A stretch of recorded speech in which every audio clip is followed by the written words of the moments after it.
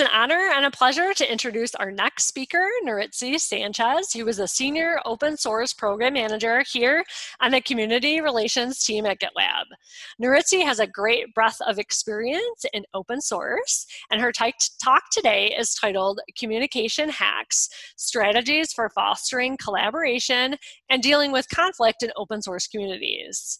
Nuritzi is going to share some great strategies for providing feedback, dealing with conflict, and some overall ways to have more charisma and improve your online communications. I hope you enjoy her presentation.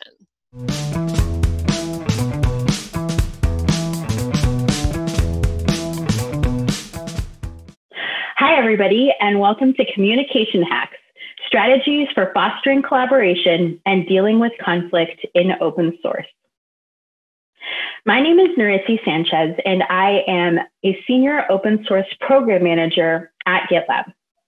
While I've worn many hats throughout my tech journey, communication has always been at the center of that. And I'd like to share some of my learnings with you today. We're going to cover some of my favorite hacks, which I think are things that everybody should know about. And we're going to cover navigating cultural differences. I'd like to mention that this is part of a larger talk that I gave earlier this month, and my full-length slides are available at the link below. Those slides include topics like giving and receiving feedback and active listening.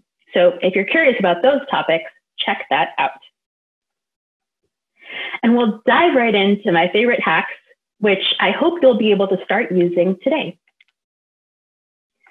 The first is that it is the writer's job to be understood, and that formatting really, really helps. When you're writing something, it's important to do a skim test. Look over what you've just written and make sure that people can easily read through it and understand it. If you have a call to action, make sure it's clear and that you can easily see who needs to do it and by when.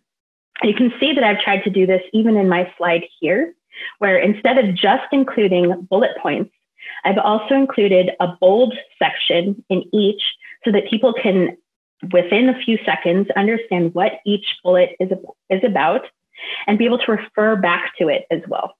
Sometimes even with bullets, it can look like a wall of text. So this tip really works. And when you're writing, try to avoid long sentences, and don't assume previous knowledge. Make it easy for anyone to jump right into the conversation. This is an example of an issue template that our social media team created at GitLab. Here you see that they've used formatting, like different header sizes and bold.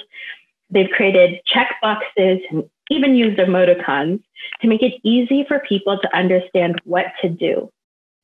And similar to this, I'd like to encourage you to use the issue's description to do something similar. Oftentimes with feature requests especially, these can be open for years at a time. And there are hundreds of comments that have gone on over the course of that time. So when you see something like this, really try to edit the description to make sure that you summarize what the conversation is about. That way, anybody can take a look at that issue and understand the basic idea of what it is and the current status, what's happening. And then they can dive into the comments to have a fuller understanding of what's going on. The next tip is yes, and.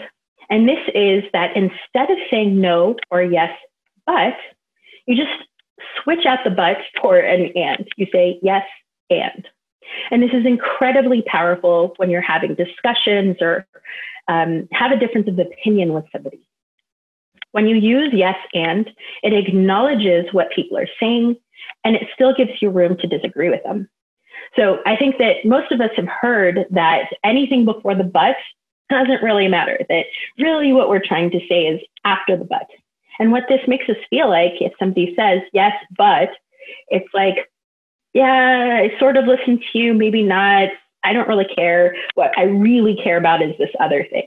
And it makes you feel unheard or, just shut down in some way.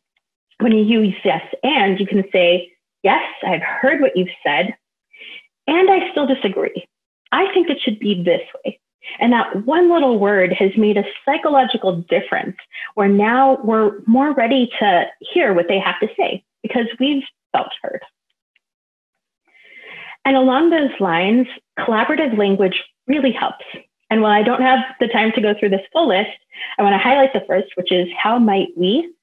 This is a phrase that I've really tried to incorporate in my own daily usage, where instead of saying something like, let's solve this challenge, which, yes, it's motivating. Yes, we want to do it.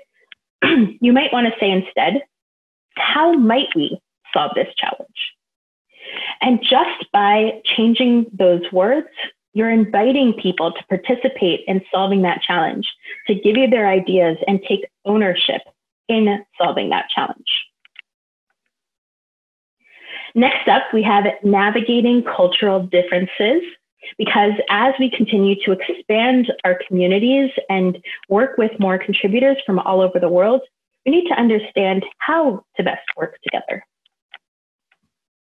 And I love this book by Erin Meyer. It's called The Culture Map. She's done a lot of research on different cultures, and she plots them out along 7 indicators. These indicators are communicating, evaluating, leading, trusting, disagreeing, scheduling, and persuading. Again, I don't have time to go into all of them, but I'll highlight a few. The first is communicating. And with this indicator, there are low context cultures and there are high context cultures. Low context cultures value communication that is precise, simple, and clear. Repetition is often used to avoid misunderstandings. On the other hand, high context cultures value communication that is sophisticated and nuanced and layered. And oftentimes you have to read between the lines. Another indicator is evaluating, and this is about how we give and receive negative feedback. Direct negative feedback cultures deliver feedback frankly, bluntly, and honestly. They don't use positive messages to wrap negative ones. Absolutes are used, like you always do this or you completely did that. And it's okay to give it in front of groups. On the other hand, indirect negative feedback cultures deliver the feedback softly and subtly and diplomatically. They oftentimes use positive messages to wrap the negative ones. So this might be like the sandwich effect that we have sometimes heard about, where you say something positive, then you say the negative feedback, and then you end with a positive, thus sandwiching the negative with the positive. And in these cultures, feedback must be given privately. And unlike the negative feedback cultures, they oftentimes use qualifying descriptors like you sometimes do this, maybe a little bit. Persuading is another indicator. And there are some cultures that are principles first, that really value hearing the why or really explaining the why first. They've been trained to develop the theory or the concept before presenting the facts, statements, or opinions. On the other hand, applications first cultures value the how or the what first, and they're trained to begin with a fact, a statement, or opinion, and then back it up as necessary. So these can be like executive summaries or, here are our findings, and here's how. And Erin Meyer mentions in her book that for example, somebody from France who has a manager from the United States and is constantly asked to do something without really knowing the why can be really frustrated by this dynamic. And so I think it's a really interesting one to think about and for us to use as we evaluate how to interact with people from different cultures. I'd also like to give you a practical example of how this all works. And since I belong to the GNOME community, I thought I'd map out the board of directors for this year. We have a board from the UK, United States, Brazil, Mexico, and Nigeria. And here you can see how those different cultures map out using Erin Meyer's indicator. And I'd like to focus on trusting, which is the third indicator from the bottom.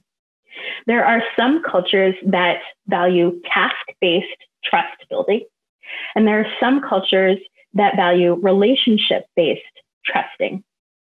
And so what this means is, the US and UK, to a lesser degree, fall on this task-based trust building. That means that as you work together, as you complete tasks together, that's how you build the trust. Versus these other ones where you really need to form a relationship. That's going out to get drinks or go to lunch together, really understand their family background, where they're coming from. In a board of directors setting, it's really important to know these so that you can collaborate best. You'll need to find ways of both having the relationship and the trust building equally, and in order to then work better together. I have a few more tips for navigating these cultural differences, and that's investing time in understanding the people you work with, especially those that you work closely with. And do not make assumptions, even though someone may look like they're from a certain culture or may have been born in a certain country, it doesn't mean that they identify with that culture. For example, somebody may have been born in India, but may have grown up part of the time in Japan, and really values the Japanese culture, has been immersed in that, and so actually identifies more closely with Japanese culture than with Indian culture. Even though cultural differences do exist on a wide scale overall, it's just just remember that people are individuals and that you really do need to get to know them before knowing how to best work with them. I also think that it's okay to set expectations around how communities or companies tend to work. So we need to understand the trade-offs, and we need to let empathy be our guiding light. And so, for example, there could be companies that value low context communication where everything is precise and concise. And when interviewing people that come from high context communication cultures, that could automatically count against those people. And when we're trying to build diverse teams and organizations, we need to make sure that we understand that, and that we're, keeping that in mind as we adapt and move closely together to work. So I think that there needs to be more research done in this area, and just more knowledge share so that we develop that empathy and can better work together. I'd like to end with this quote that I love by John Powell that says, "Communication works for those who work at it." And this is so true. Communication is a skill that you build. And so even if you think that you need work in this, or you're not great, don't worry. This is something that you can keep improving. And I hope that today you've learned something, and I look forward to hearing about your journey eventually. Keep sharing the knowledge. That's it. Thank you very much. And I hope you enjoy the rest of GitLab Commit.